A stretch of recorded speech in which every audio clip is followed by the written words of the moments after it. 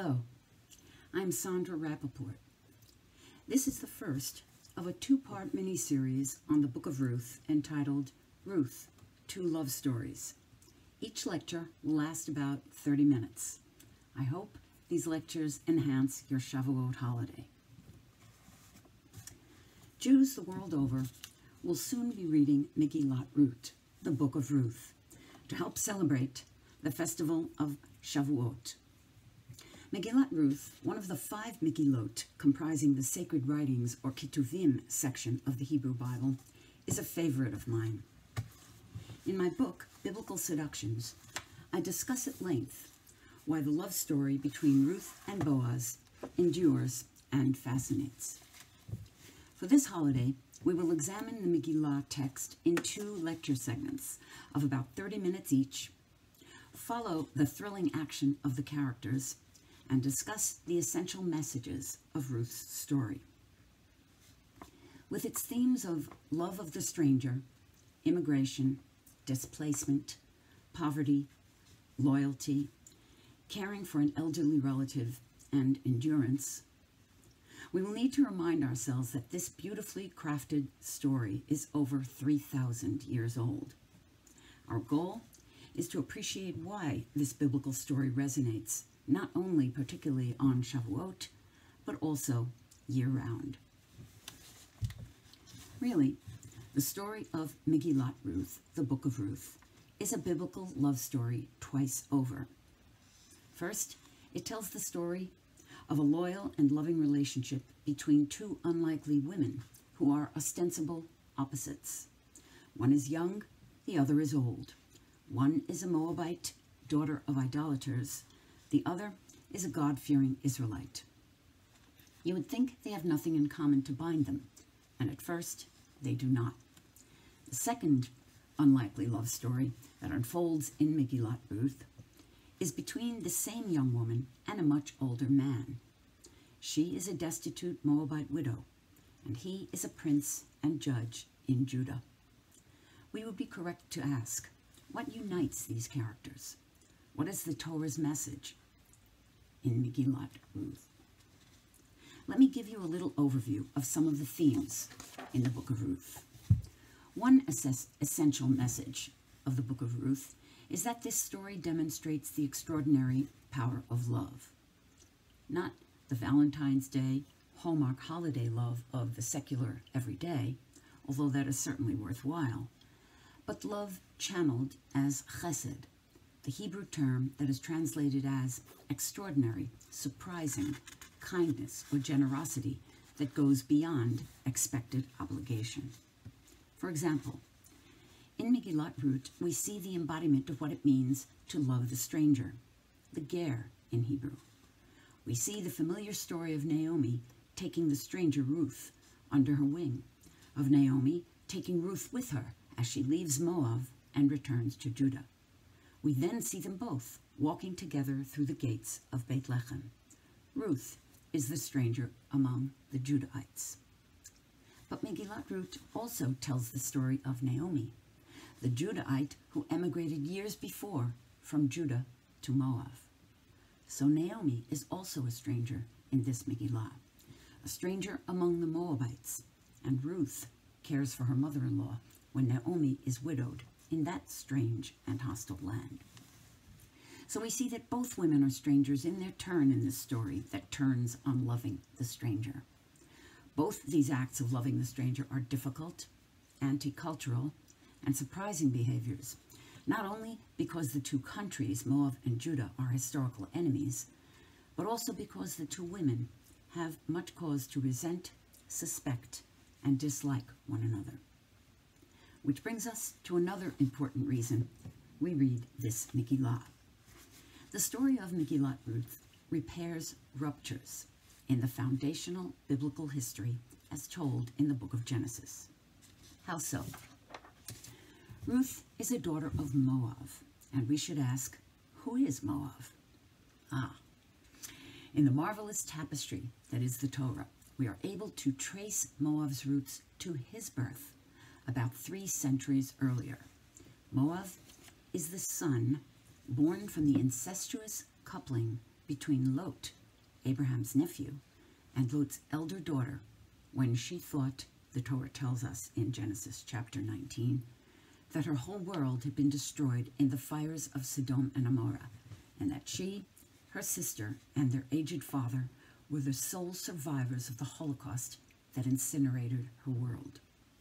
The son, born to Lot's elder daughter, was named Moav, or in Hebrew, Me-Av, meaning from father. And thus, the nation of Moab grew to become the Israelites' next-door neighbor and forbidden idol-worshipping enemy. So Ruth's integration into the family of Boaz at the very end of this Megillah repairs the biblical breach between Abraham and Lot. Another wrong righted here is Lot's daughter's incestuous seduction of her father in that mountain cave. That tainted sexual act meets its antithesis here in Ruth's, a Moabite woman's reserved and responsible and, as it turns out, chaste seduction of Boaz, a son of Judah, at midnight on the threshing floor in chapter 3 of this Megillah. There is yet a third instance of Ruth repairing a foundational family rupture from early in the Bible. Our story of productive collaboration between the women Ruth and Naomi also repairs the story of the social and sexual competition between two earlier biblical women, Rachel and Leah, two sisters and rival wives of the patriarch Jacob.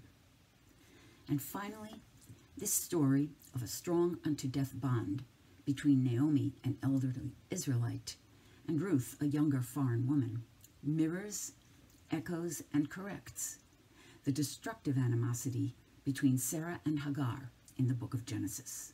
In the earlier story, the elderly Israelite insider, Sarah, wife of Abraham, caused her husband to expel Hagar, her young Egyptian handmaid and Abraham's concubine. Incidentally, in both stories of Hagar and Ruth, the foreign younger woman is described repeatedly in the Bible as a handmaid, or shifcha in Hebrew. But what a difference between Hagar, the handmaid, and Ruth in our story. Here in Megillat Ruth, we see an evolution of understanding and a resolution of these earlier family conflicts through acceptance and true affection. This tiny book effects quite a reversal of some of the foundational stories in the book of Genesis. So, Megillat Ruth is a love story. It is a story that repairs family ruptures. And importantly, it is also a story of redemption and transformation, from stranger or handmaid and outsider to welcome, beloved insider, and Em Malchut, Hebrew for the mother of a royal dynasty. Let us spend a little time understanding the bond and eventually the growing love between Naomi and Ruth. This is essential if we are to understand and explain the Megillah's other love story between Ruth and Boaz, because, to give you a heads up about the second drama in this Megillah, it is not Ruth's idea to go down to the threshing floor in chapter 3 and to sleep at Boaz's feet. It is Naomi's idea. Ask yourselves, how could Ruth, the Moabite woman who has spent the past 3 months shedding her Moabite persona to become a true woman of Israel, how could Ruth now act in the manner of a common harlot? And the answer is, she could not and would not, but for her trust in and love for Naomi. It is Naomi who suggests that Ruth act like a Moabite woman, brazen and seductive. Ruth has all this time been behaving like an Israelite, caring for her old and widowed mother-in-law and modestly gleaning at the edges of a rich man's fields to feed both Naomi and herself. These are Israelite values, unique in the ancient Near East. How can Ruth turn her back on those teachings and now revert to being a Moabite? What's more, how can she behave in this sexually audacious way and still be, in effect, canonized as Em Malchut, the mother of future Israelite royalty.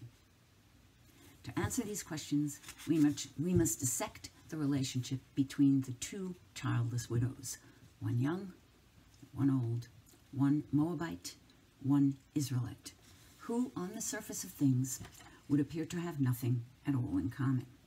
We want to understand what happens to change their hearts and minds. You would be correct to point out that the backdrop of the story of Ruth is the barley harvest, and it is also correct that originally the festival of Shavuot was an agricultural event, the bringing of bikurim, the first fruits of the harvest. All this is true. But let us look beyond this meaningful agricultural and seasonal commonality, because if the barley harvest were all that bound the story of Ruth to the festival of Shavuot, there would have been no need for 4 full chapters of fascinating and suspenseful personal drama in the Megillah. The book of Ruth is highly unusual among the canonized books of the Torah. The Hebrew Bible is overwhelmingly narrative. In contrast, of the 85 verses of Megillat Ruth, more than half of them are dialogue.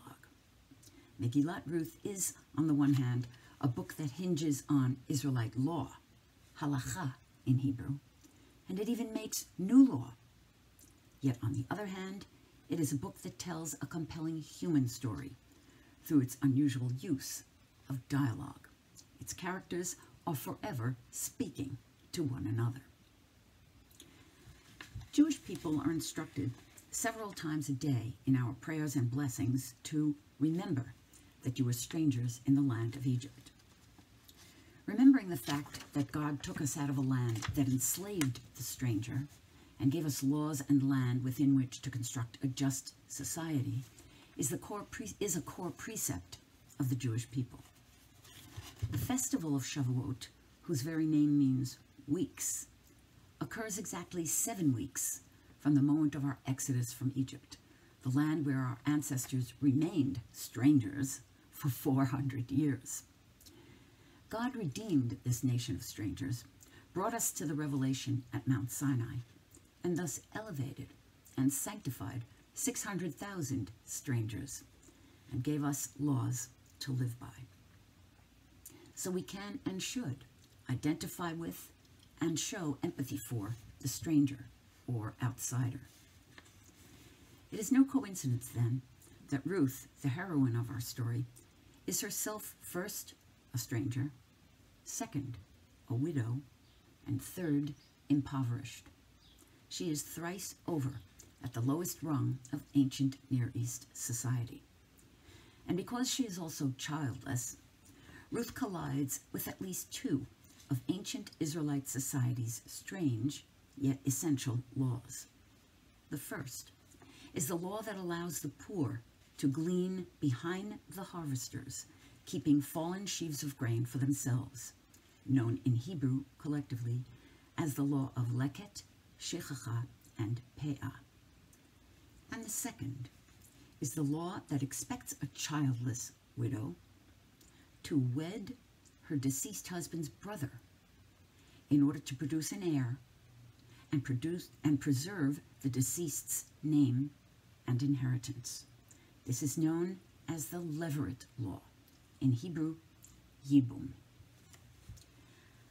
How Ruth and Naomi react to one another, how the Judahite society of Beit Lechem reacts to the stranger Ruth and to the returning widow Naomi, how Ruth reacts to Naomi's outrageous seduction suggestion, and how Boaz reacts to his kinswoman Naomi and to the stranger Ruth.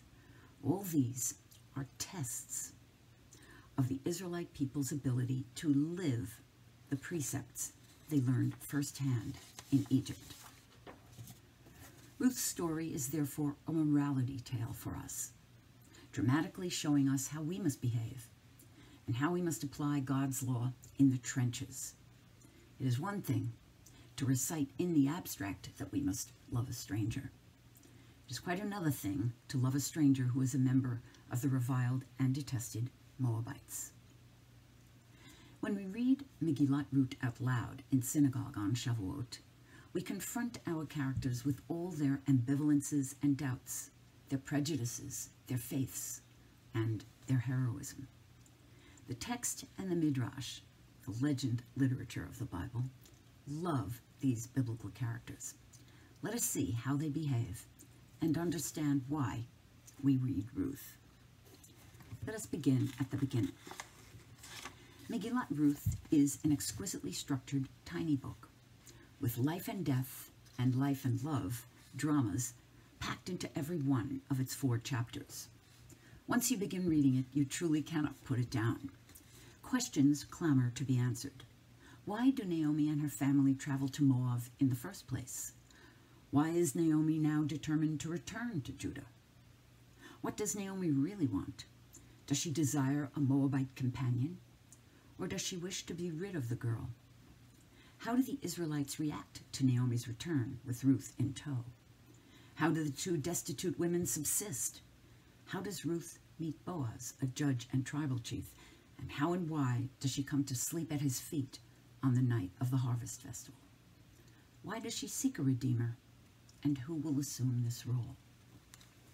And perhaps most important of all, we seek to answer the question, why would a Moabite woman's act of sexual audacity, remember that in chapter 3, she will visit Boaz at night on the threshing floor, merit her being the ancestor of King David, and ultimately, some say, the Messiah? The answer must lie in Ruth's journey, from Moab to Judah, more than a journey of topographical miles, in reality, a more arduous journey of the spirit, of one woman's struggle against prejudice, a journey from idolatry into righteousness. It is a difficult trek, so to understand it, let us try to experience Ruth's journey along with her. The book of Ruth takes place, we are told, when the judges judged, in the period of time between Joshua's death and the anointing of Saul as the first king of Israel, when there was as yet no single nationally recognized leader exerting control over the people of Israel. In fact, at that time, Israel was more a tribal confederacy than a nation as we know it. It was a time of widespread corruption and judicial chaos, during which the Bible repeatedly tells us each man did what was right in his eyes. Not only was it a time of fraud and irresponsibility, but early on, the story adds desperation and hunger into the mix, telling us there was a famine in the land. Despite the famine, the Megillah tells us about only one man who leaves Judah for greener pastures. The man's name is Elimelech, and from the meaning of his name, translated from Hebrew as kingship is mine, we have an early hint that another important subtext of the book of Ruth is kingship. In verse 3 of the first chapter, Elimelech is referred to as husband of Naomi. The prefix husband of is an unusual prefix when referring to a male biblical character, and it tips us off that in this story, the man's wife is of important merit on her own. We will see that although her husband will disappear from the narrative, Naomi will slip into his role of head of family and will initiate and plot much of the dramatic action. Megillat Ruth becomes a woman's story, with women in decisive roles, speaking important and morally urgent speeches, and taking urgent risks to save themselves and to sustain their nearly extinct family lines. Chapter 1 tells us that Elimelech is an Israelite nobleman, an Ephratite, according to the text, an important landed lord from Bethlehem, a man of vast wealth whose fields and enterprises sustain a great portion of the people of Bethlehem. Note that the word Ephratite, describing Elimelech, also reminds us of Ephrat, which was the place to which the matriarch Rachel had been headed when she died on the road, giving birth to Benjamin, her second son. So the word Ephratite, describing Elimelech, conjures up for the biblical reader women's existential trouble, danger, and death, a motif that is certainly present in Megillat Ruth, the book of Ruth. Back to Elimelech. According to the Babylonian Talmud, Bava Batra 91a, he is one of the 4 sons of Nachshon, the prince of the tribe of Judah, who was a trusted aide to Moses. Do you remember Nachshon? It was Nachshon who, during the exodus from Egypt, waded up to his neck into the roiling waters of the Red Sea in full view of the entire company of terrified Israelites. Nachshon had unwavering faith that God would perform a miracle, allowing the Israelites to escape Pharaoh's pursuing chariots. And perhaps, in response to Nachshon's steadfast heroism, it was when the sea waters reached the level of his nostrils that God caused the Red Sea to split, allowing the Israelites to cross on a strip of dry land. This man, Nachshon, was Elimelech's father, an honored and beloved true hero in Israel. Well, given Elimelech's impeccable provenance, it is a shock to read that in response to the famine in the land of Judah, Elimelech decamps with his family and travels across the Jordan River and east of the Dead Sea to relocate in the fields of Moab, Israel's enemy. On a practical level, it was the custom in times of trouble for the local lord to take a leadership role, opening his storehouses or fields and sharing his bounty with the townspeople who worked for him throughout the year. This was expected of Elimelech, a tribal leader. The locals depended on his assistance to see them through times of famine and drought. And the Midrash, the Bible's legend literature, tells us that Elimelech's wealth would have sufficed to sustain all of Beit Lechem for a period of 10 years. Yet, Elimelech had no intention of opening his storehouses to share his wealth. When the drought hit, he packed up his family, took a vast portion of his fortune with him, and left his brothers in Beit Lechem alone and terrified. Isn't it ironic that Elimelech is fleeing a famine in Beit Lechem, the place whose name means house of bread? Life was comfortable in Moab. The famine had not spread across the river from Judah. The weeks turned into years, and Elimelech and his family settled in Moab permanently. We are told that it is this change of intention from temporary sojourner to permanent resident in the land of the enemy that was his undoing in God's eyes. Elimelech's wife is Naomi, and his 2 sons, Machlon and Chilion, marry Moabite women, one named Orpah and the other named Ruth. The Talmud in Sotah and Sanhedrin teaches us that both Ruth and Orpah are royal princesses, either the daughters or granddaughters of Eglon, the Moabite king. We also learn that the sons' marriages to these 2 Moabite women were barren. The fortunes of the family of Elimelech dwindle away in Moab. Elimelech dies, and 10 years later, both his adult sons fall ill and die as well. We are struck at Naomi's turn of fortune. A family unit that had once been dominated by males is now entirely made up of females. The elderly Naomi and her 2 Moabite daughters-in-law. Naomi, still God-fearing despite her exile and widowhood, sees the deaths of her husband and sons, the loss of her fortune, and the barrenness of their Moabite wives for what they are. She understands that her family has been singled out for divine punishment. We ask, why did God punish the family of Elimelech? Elimelech's fatal sin, we learn, was a failure of chesed, a repudiation of duty and connection to and responsibility for his countrymen, those in need during the great drought. This beautifully constructed Megillah opens with Elimelech's sin, his exile in Moab, his integration into Moabite society, his unexpected death, and 10 years later, after following in their father's uncaring footsteps, the untimely deaths of his 2 sons.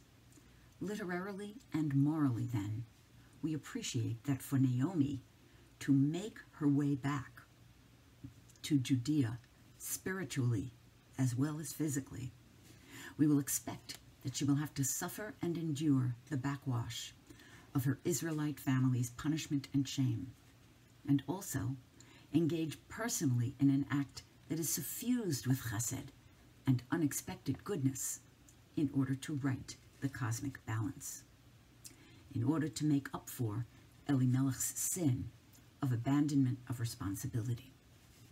Let us see how she does this.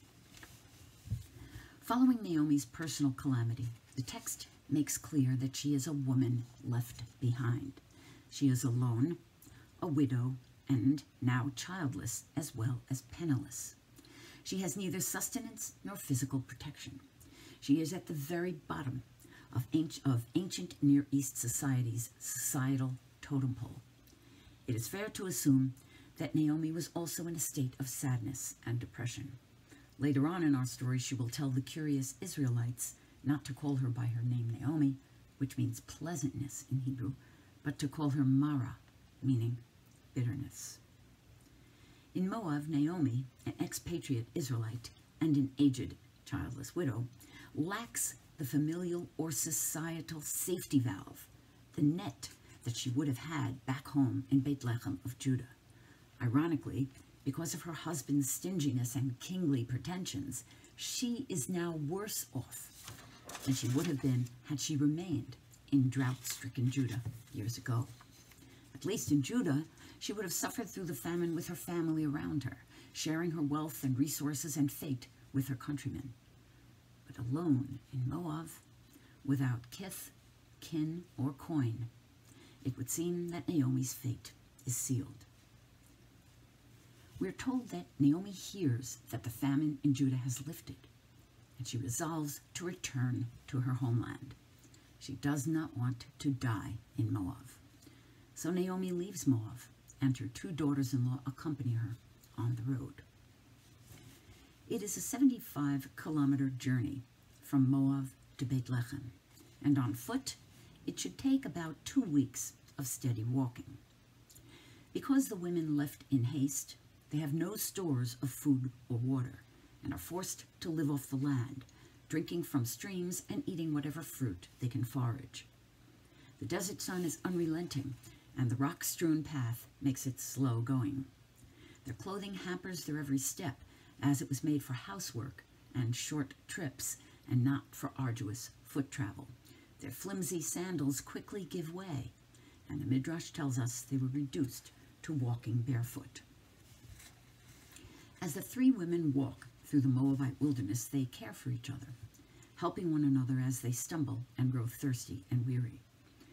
If they were wary co-travelers when the journey began, the rigors of the trip bring them to a better understanding of one another, as unprotected women trying their best to subsist.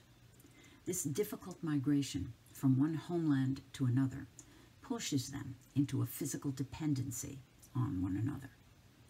As they walk, Naomi talks to Orpah and Ruth about her homeland of Bethlehem of Judah, of her youth, of her God, and of Israelite laws relating to daily life. In a marvelous interpretation, the Midrash infers Naomi's monologue from the word vatelachna in verse 7, meaning they walked or they went, which has the same Hebrew root word as halacha, meaning both law and going. The Midrash says they walked, and as Naomi talked, Ruth and Orpah listened and learned, and all the time the Moabite women were being introduced to the laws of Naomi's Israelite religion. When they arrive at the border between Moab and Judah, the time has come for Naomi to send her daughters-in-law back and to venture into Judah alone. Naomi never forgets that neither of the two girls has been granted a child that would link them to her and to the line of Elimelech. They really have no reason to remain with her. They were young and beautiful, and the Midrash tells us that their lives stretched before them like an unfurled ribbon.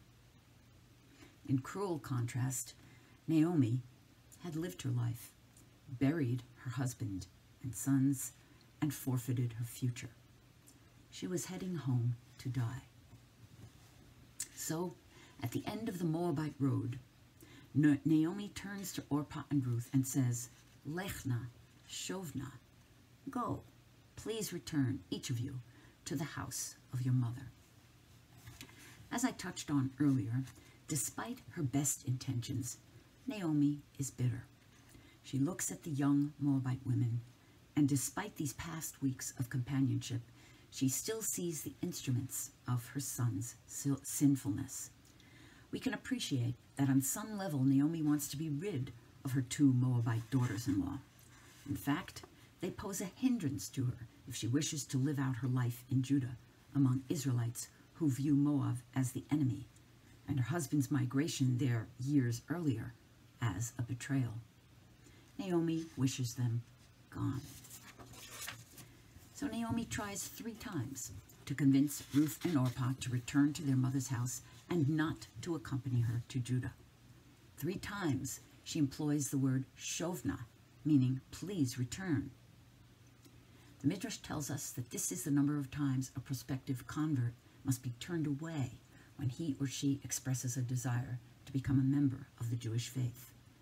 If the intended convert persists, even after the 3rd rebuff, she must be accepted as sincere. We will see that this will come to pass with one of Naomi's daughters-in-law. For the first time at the border to Judah, Naomi calls Ruth and Orpah benotai, my daughters, 3 times in these verses, instead of the previous kaloteha, or less personal word meaning daughters-in-law.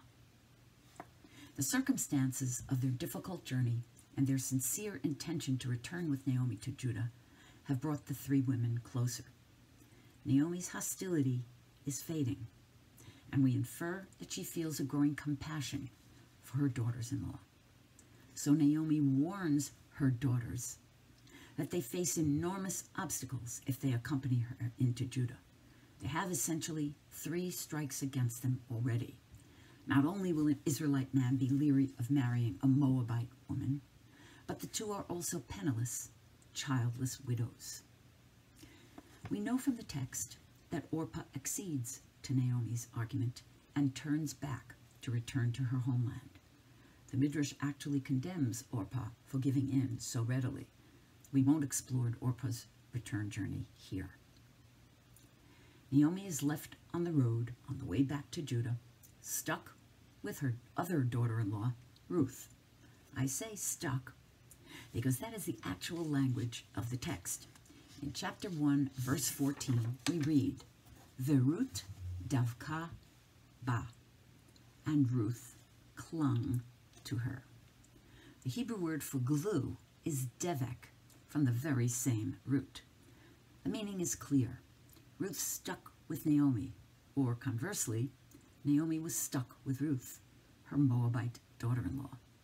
A marvelous double meaning, signaling Naomi's ambivalent emotions. Ruth's sister Orpah is returning home, but Ruth is clinging to Naomi. Ruth is plighting her troth to this older woman who has tried her best to discourage her from accompanying her into Judah. But as we will see, Ruth is complex. She, like all of us, has multiple needs. She is in need of a mother, of a comrade, of a link to her dead husband, of a family, and of a future. This older woman who has nothing material to offer and is bent on returning to a land she had forsaken is Ruth's only emotional lifeline. So she reaches for it. This mother-in-law and daughter-in-law exhibit an unselfish recognition and devotion to one another. Naomi begs Ruth to return to Moab, though she knows she would do better on a trip, an arduous foot journey with a companion. Let me read you Ruth's unforgettable response from chapter 1, verses 16 and 17. And Ruth replied, "Entreat me not to leave you, to turn back and not to follow you. For wherever you go, I will go, and wherever you lodge, I will lodge. Your people shall be my people, and your God, my God. Where you die, I will die, and there I will be buried. This and more may the Lord do to me, if anything but death separates me from you." Wow. These verses give us the chills. They are certainly the most renowned words in the book of Ruth, arguably in the entire Hebrew Bible. Ruth's words bind her to Naomi as securely as if she is swearing an oath. In fact, Ruth's words are so compelling that we will see them appear twice more later on in the Tanakh to demonstrate solemn and credible promises of fidelity and allegiance between biblical kings. Let me show you one example. As pointed out by the late Bible scholar Tikva Frymer-Kensky, in the book of Kings at 1 Kings chapter 22, more than a century into the future, King Jehoshaphat of Judah, joining Israel's king in a war against the enemy king of Aram, solemnly promises, listen to it, "I will do what you do. My troops will be your troops. My horses shall be your horses." We recognize the phrases, the phrasing, the cadence and intent of those words, don't we?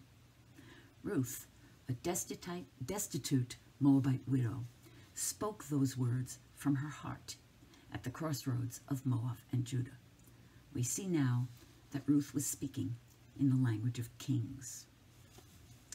Envision Ruth, her tears drying on her cheeks, speaking earnestly to Naomi, standing at the sun-baked, rocky border. Ruth has one chance to make her words count, or she will be sent back to Moab, to an empty existence that has ceased to have any meaning for her. She is pleading for her very life. Naomi must believe her. She must be moved to actually adopt Ruth as her daughter. It is important for us to appreciate what Ruth has just done. Here are the words of Bible scholar and author Phyllis Tribble. Quote, "For a young and beautiful woman to turn away from the familiar and adopt the uncertain and the dangerous future, to tie herself not to a man or a husband or a clan, but to another woman, is quite simply a radical act. It is without precedent in the Bible. Ruth has committed herself utterly to an old Israelite woman who is not her blood kin. The Bible has never before recorded such an act. A young woman has committed herself to the life of an old woman rather than to the search for a husband. One female has chosen another female in a world where life depends upon men." Close quote. Ruth's statement of commitment is a complete literary surprise. It speaks of Ruth's hopelessness and resignation. As a barren widow of an exiled Israelite, she realistically forsakes any prospect of a husband in Moab, and she has been warned that no Israelite will wish to marry her in Judah. Yet, still, she clings to Naomi. She has nothing and hopes for nothing. Yet Ruth's moral sense and her love for the older woman edge out her despair. She will cleave to her Israelite mother-in-law, accompany her back into Judah, and trust herself to Naomi's God. With everything else stripped away, we see that Ruth's love is the moving force here. That is the end of the first lecture in our two-part mini-series on the Book of Ruth. Please tune in for part 2 on this website in about half an hour.